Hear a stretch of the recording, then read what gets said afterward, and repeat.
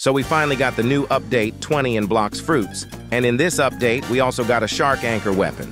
Today I am going to tell you the guide on how to get the sword. But guys, before we start, I am hosting a permanent mammoth giveaway and a permanent sound giveaway. If you want a chance to win, make sure to watch the full video, subscribe with notifications on, like the video, and join on my Discord server, because the giveaways are hosted here. Link in description. Alright guys, now let's continue with our video.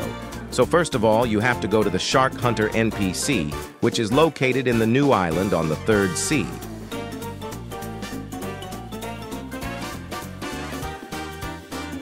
So basically, you have to buy the both accessories from this NPC, then you will be able to get the monster magnet.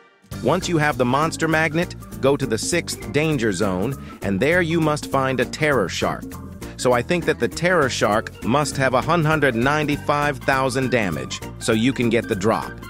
Alright guys, now let me show you a fast showcase of Shark Anchor Sword. Just look at this.